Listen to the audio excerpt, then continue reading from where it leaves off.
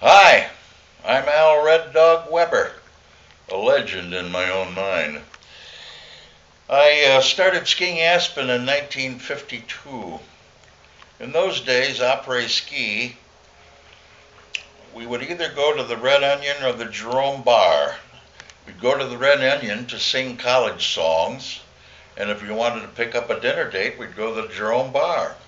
And somewhere along the line, after I moved to California, we formed a country western group called the Wilshire Boulevard Buffalo Hunters.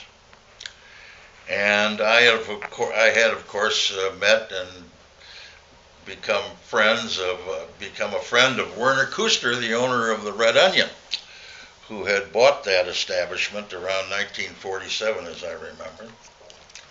And he booked us into the Red Onion to play the après ski show.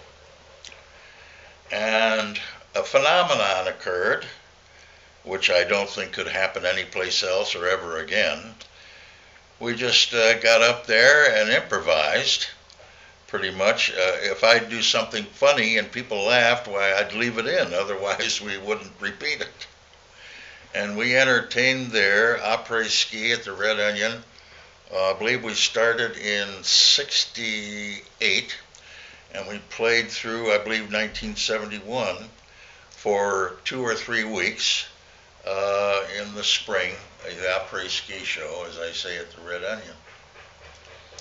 And it was interesting because we never rehearsed. We just meet the afternoon of the opening, and we just kind of start running through the numbers that we were going to play. We'd say, oh yeah, we got that, and then we'd do something else, and we'd do that. And I did one on the Sheik of Araby, where I would go down and get a tablecloth off of the table there and put it over my head with what we called an ear brassiere, hold it on, and then I would, my buddy on the guitar would play the Sheik of Araby, and at a stop I would undo a button on one of the western shirt pockets, and then do a dance, and then and start to do a strip. And of course we stopped, it being a family show, even though we were nicknamed the Filthy Five.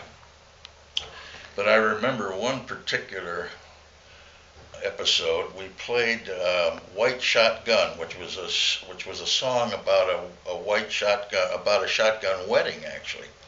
And we had a white shotgun, which we loaded with confetti. And at a certain point in the song, I would pick it up and fire it in the air over the audience, and the confetti would float down. Well, one time, the guy that usually modified the shell for us with the confetti was out of town, so one of the guys in the band said, "Oh, I can do it."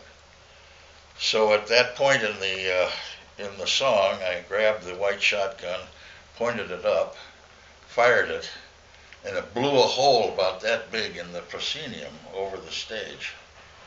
He had, shall we say, he hadn't removed enough powder, gunpowder from the shell, and I still shudder when I think of what could have happened had I not pointed that shotgun up in the air.